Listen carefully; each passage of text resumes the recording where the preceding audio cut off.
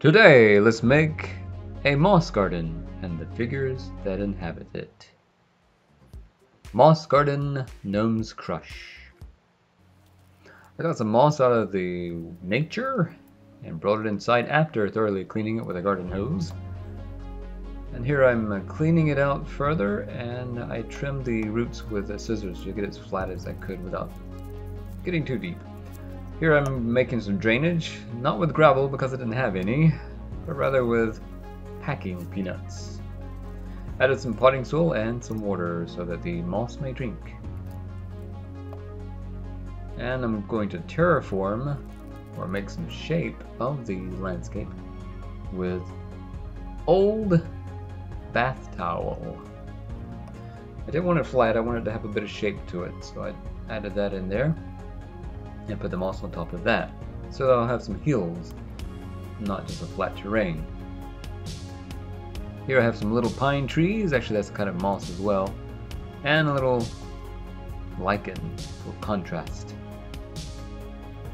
Putting in some sprigs, little plants, and now let's make the figures.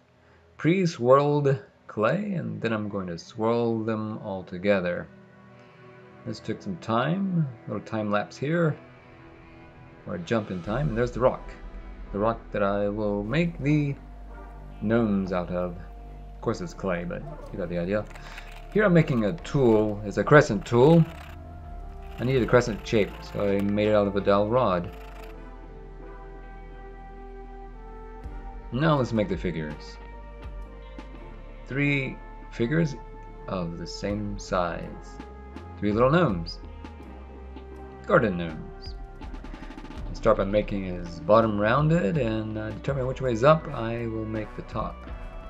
There we go. Pointy little hat on a gnome.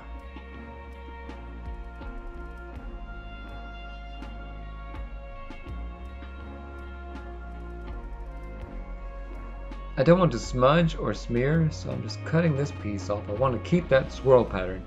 So instead of smudging and smearing or twisting, I'm merely patting and pressing into the clay. And you might not be able to tell here, but I'm folding or rolling the knife blade upwards so that the head will form. So we have a nice round head.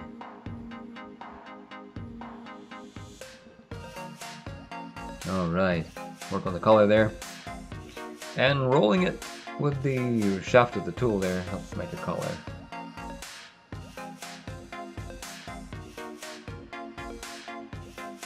Flattening the front there. I'll add the hands later and smooth the elbows into the body, and then I'll use a knife to make the opening, the front of his uniform there, or his clothing there. And I'm also using the rolling technique to make the head round at the cap as well. Now here I'm making the arms, and I cut the fingers out here, but I thought they looked a little too creepy, like a monster's hand. So later on, instead of cutting them out, I will simply just impress the knife blade into the clay to make the hands. But this little scrap here off the sides makes good ears. Just making a half circle there for the ears and applying them to the figure.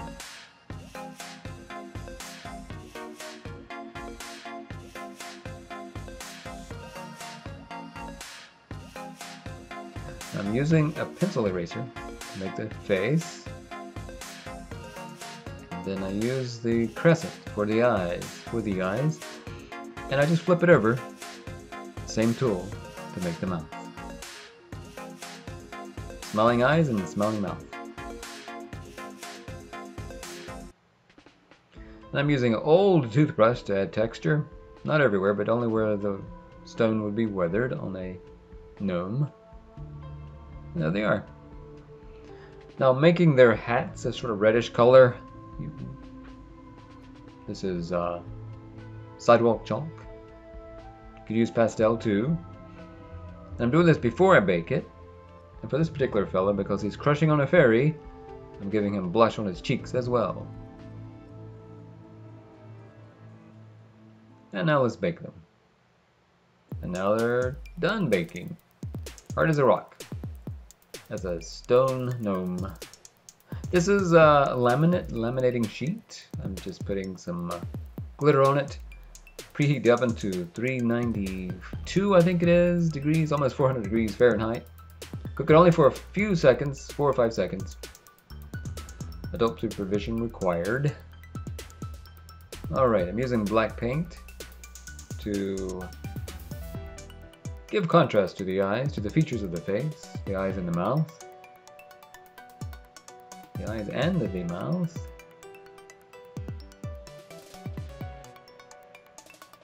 I find the darkest acrylic paint would be the gloss acrylic paint.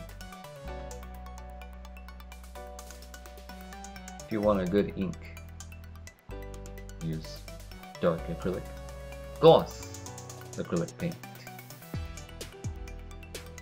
Here I'm putting on the dark paint, and I changed this technique later on. Here it is. I'm smudging it on and then drying it right back off, hoping to leave some in the cracks and crevices, but I think that doesn't work very well. What does work better is to let that dry, which I did later. Let that paint dry and then sand it lightly, not hard, but lightly, off the figure, leaving the paint in the cracks and crevices, creating a contrast look.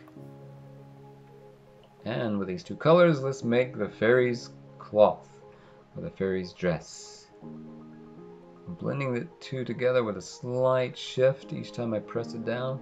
Fold it, shift, fold, and that creates a blend. Once I get the blend like I want it, I'm flattening it out and cutting out the cloth, or cutting out the dress. Little zigzag pattern here at the top and the bottom to make fairy cloth for the fairy dress.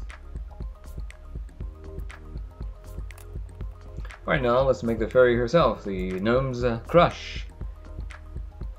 I'm using wire from hardware cloth. It was handy, had it available. This will be the spine of the fairy. For small figures, you may not always need to put a armature inside of it, but I also wanted it to stick into the moss. And clay doesn't stick to wire very well, so I'm using masking tape to get a better grip between clay and the armature. Now let's make the fairy skin. Fairy flesh, if you will. I'm using water to keep things from sticking. But when you do want the clay to stick, dry that clay so that it will stick. Don't want water on it when you want it to stick. And so I dry it before I apply it to the armature. And wrap it on there like a mummy. And then I use a roller to make it not look like a mummy anymore, but rather like a fairy. And I cut off the excess. Excess. Access is the place you go to. Excess is extra stuff. Something like that. I'm still learning English, apparently. Alright, wrinkles and a belly button. This may seem unnecessary, but the belly button does help me, because the belly button is the very center of the human form.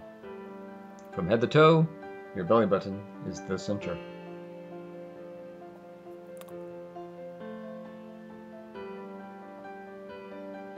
Or is that head to fingertips? Toes to fingertips? Something like that. Anyway, I use the belly button to be the center. That helps me proportion things well. Now let's make the head. Do a bit of shaping with it. Basically roll the tool to make the indent where the eyes would be. Kind of point the nose a bit. This is pretty much a round head altogether. Alright, coming together. Getting there.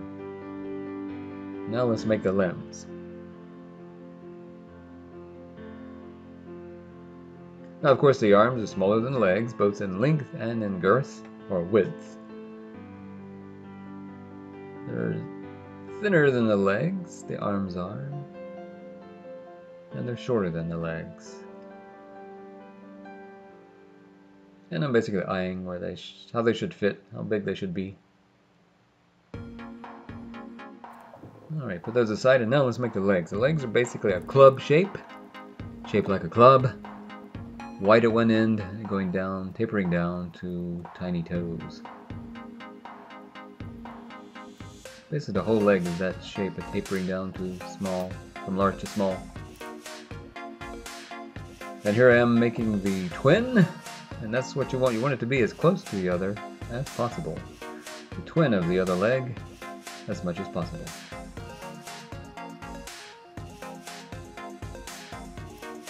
And of course I cut off the excess clay. I'm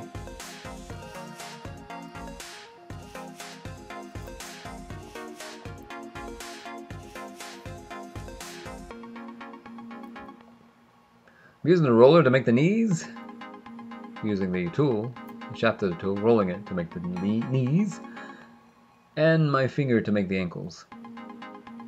And when you fold the knee, you need to pull that knee back out, make it pointy.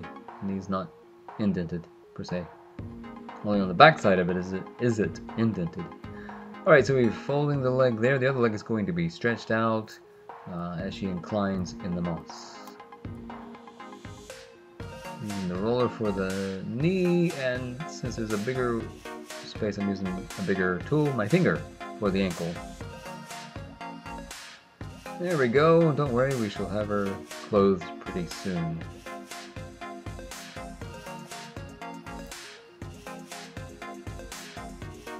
She's coming together. Alright, let's get those clothes on her. The pink got kind of gummy compared to the blue clay, so I'm touching it up here a little bit at the top. Put in the creases in her clothing. She's inclined there, so we'll put some creases in front. Alright, we're making an accessory for the fairy. A fairy accessory. Is this a purse? No, not a purse. Again, I'm using water to keep things from sticking together. Cutting this object down to shape and to size.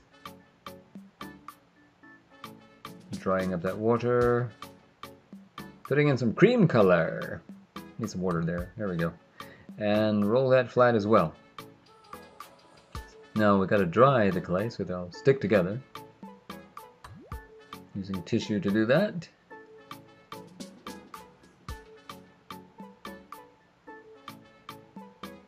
Alright, what is this object? Creamy on the bottom and color on the outside. Well, with this crease it comes together. It takes shape. It's a book. A fairy book. Yeah, I guess fairies can read. There we go. A spine for the book. Alright, let's make her some arms to hold that book. A little rolling for the creases of the elbow and the wrist. I thought I pressed too hard there, but when I folded the arm, I made a nice crease.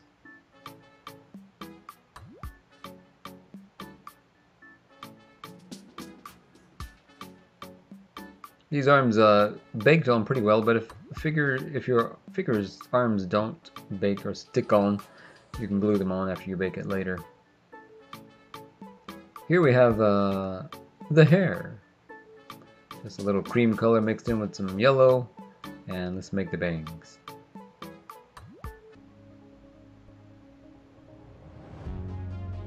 Let's put the bangs on the head and use my little scissors on my knife tool, little handy tool those scissors are, to get rid of the excess. And then I'll just use the shaft of the tool, sculpting tool, to round it out and attach it to the head. And fine tune the bangs a little more.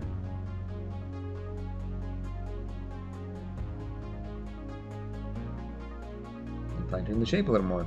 Now I stuck two dark round circles on, or round balls onto and flattened them onto the face for the eyes. Keep them kind of separated, it gives it a cute look if you don't get them too close together. And here I'm putting on the eyebrows. And a little pink for the mouth, same pink as the dress. I use a knife to separate the lips. Alright, She's baked, hard as a rock, and let's make some wings for this fairy. This is the laminate I had cooked earlier with the glitter. Don't cook it too long, 4 or 5 seconds. And I just fold it and cut it with scissors. Cut it once and get 2 wings out of the deal by folding it like that. And let's hot glue it together. The fairy, that is. The wings and her head. And some strands of hair draped across the gnome whom she's leaning back upon. And it's pretty much done. And there you have it. Moss Garden GNOME'S CRUSH. Thanks for watching.